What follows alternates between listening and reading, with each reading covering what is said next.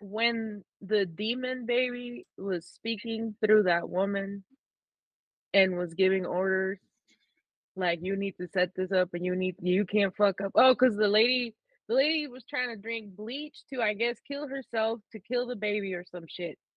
And then the demon baby was like, "Hold up, like, where is security? Like, you're supposed to be watching me. I'm the demon baby."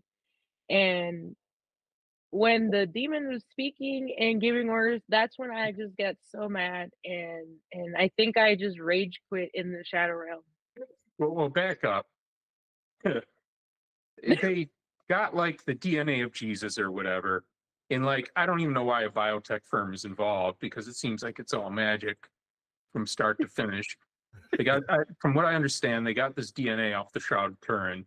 And then they had that poorly CGI'd, or I guess, you know, competently enough CGI, but still obviously CGI'd, like smoky, burning snake thing that I guess was supposed to be, I don't know. But anyways, it crawls into the mouth of one lady and she's like impure or whatever, and she dies. Then crawls into the mouth of another, and I think that's when she gets impregnated, right? And then it's Mhm. supposed to be like Satan's child she's having. So the idea, of course, is that they're going to want to destroy it. But Randy called it early on that that couldn't be the case in this kind of film, and that they needed to find a way to put a higher justification on keeping the fetus. Yeah, make no mistake about it. This whole movie is an allegory for pro-life, like ideology, and it, it's really frustrating because I don't really know how to say this, and I might just cut it out altogether.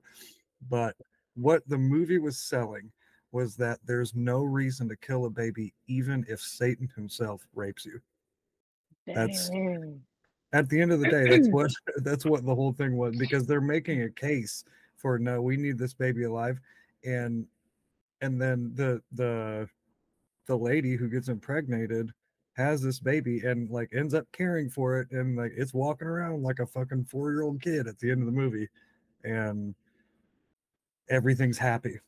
And they literally said that it was God's plan.